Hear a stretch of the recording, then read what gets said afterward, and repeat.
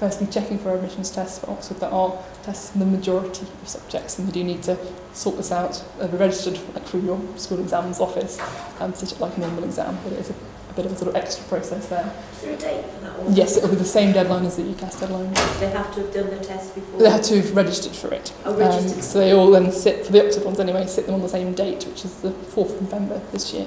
So it's usually sort of 4th or 5th each year for that. So it's kind of relatively regimented in that sense, but it's a bit confusing for students who just don't know that it exists and that they have to do it.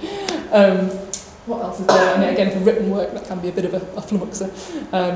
It's simply like something they've done in the course of their work, so an essay, but it does need to have been marked. So ideally, if a student is perhaps thinking about applying, this could be something that they're thinking out about for their thing. We're not expecting them to do anything especially for it, but if, for instance, they're not really writing that kind of essay, then they're going to need to, and they can do that. Any of you doing EPQs? Yeah, they're not going to form any kind of formal part of assessment for us. What they are useful for is for students to develop their skills and to kind of explore their subjects. It's one way of kind of doing those super curricular activities, because they're able to look into things, do some research independently as well. So obviously, again, it's one of those things that students may or may not have the opportunity to do. It's not really necessarily a choice, so we won't assess anyone based on it, but it's a useful thing if they have that opportunity. And while they're a bit too long to use as written work to submit, you can submit a sort of section of it. Usually written work's about 2,000 words, so that could be a possibility. Okay, so for references, these are the predicted grades. Basically, as long as someone is meeting or exceeding the standard offer that subject, then they're a viable applicant. So it isn't like you're supposed to check at the point what that standard offer is. That can be irrespective of what they got at AS, but some explanation might be helpful. Actually kind of evidencing that is going to be more useful for us to say, okay, this is the best student I've ever had, or actually they're able to do this skill which is very high level, or this is the sort of top student in the year, that kind of thing is really going to help with that. In terms of kind of contextual information, we will have some information through UCAS on school performance. So we tend to get a sort of score on average GCSEs, average A-levels, things like that, and also there's a kind of postcode flag that we get. So quite a lot of contextual information sent to us automatically. But things that you can add into that within the reference are sort of relative rankings of the best person you've had. Is there anything that's happened during the course of their education in the school that might have affected things? So if you had staff absent or whatever, that's useful for us to know. If there are any extenuating circumstances. So there's a slight difference between universities in terms of how they deal with extenuating circumstances. We don't have an extenuating circumstances form, but some universities do. What I suggest is anything like that, at least make some reference to it within the reference. Maybe that you can't kind of provide the details, or that the student doesn't want the details provided within that. But that makes it easier as the overall process if everything's in the UCAS form. There's a section on the UCAS form, isn't there, where you can enter some specific details about things that you want admissions tutors to know, but perhaps not for students to be aware of. Is it worth putting it in the reference as well, or is it okay just in that specific section? Either is fine. I mean, if it's a situation of extenuating circumstances, usually the student will have instigated us knowing about it, perhaps, or want us to know about it, in which case it's fine to go in the reference. Students can request to see their reference. So I wouldn't put anything in there that you didn't want them to see, which is why there is that section. But yeah, it's up to you, really. But in terms of what we see, the reference is going to be a useful chunk of information that comes to us that we're definitely going to be looking at. Obviously, we'll look at everything else as well. But things within the UCAS form, it's so much simpler. It makes it, it's not going to go unnoticed. And yeah, again, in terms of other issues, it's good for us to know. It's fine if there are things that need to be sent on later. Usually the things that are kind of additions to the form are things that have happened after the application has been made. But we do sometimes get them in doctor's letters, things like that do come separately as well. Okay, yeah. So some of the trickier ones, it's an issue for both sort of personal statements and references, where students are applying for perhaps slightly different courses at different universities, or applying for joint courses. It's a particular issue for Oxford. So it's kind of quite useful to have addressed both. It can be tricky, but maybe kind of looking more at general skills, transferable skills that might be relevant to it. And again, the sort of order in the reference as to which subjects are speaking.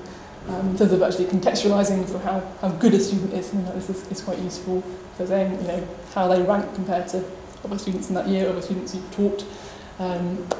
Thinking about something that demonstrates that level of skill, and using that within the references is really useful for us to see. Again, we're not going to sort of be judging a student if the reference isn't written like this. That wouldn't go against the student, but it makes it much more information rich for us.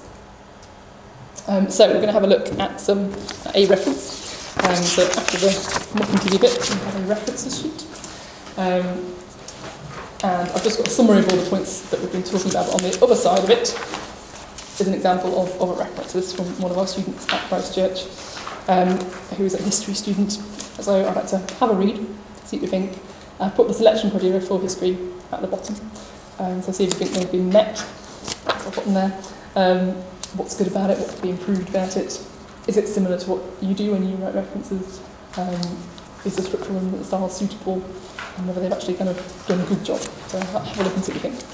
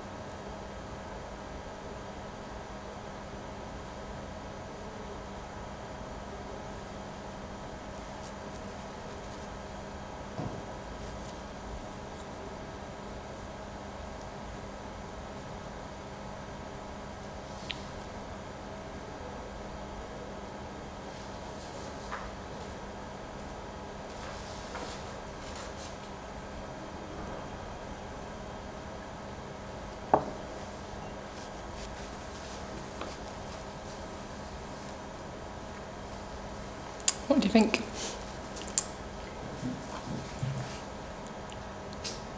In terms of content or style? Anything. Whenever I've written references or advised on writing references, one of the first things that I would have said is to order the subjects Yeah. in order of preference or how relative they are to the degree. Yeah, it's quite unusual. Yeah, so when I first started reading this, I thought that perhaps she's wanting to study English or literature or classics or something like that. And it wasn't until I got into the second paragraph that I realised it was history, at which point I thought, surely they're going around. Yeah, it was a bit weird. So, no, yeah, this is not a perfect reference. Why I picked it. Anything that's good about it? She does seem to be able to hit the selection criteria. It's just sort of not obvious on your first reading. And if you go back through, it is there, but it's not. So I don't think the people writing it have necessarily read them. Yeah. I think they sort of happen to have sort of stumbled upon them as things, and they are actually demonstrated quite well, but it doesn't look like they've been sort of strategically used. Yeah. It's not even clear that she did English and French, is it? It's just No, it's kind of... Yeah, it's sort of languages thing. I mean, is this how you would sort of... Do you have kind of it subject by subject in your schools? Yeah. And are they individually written by subject teachers? Yes. Yeah.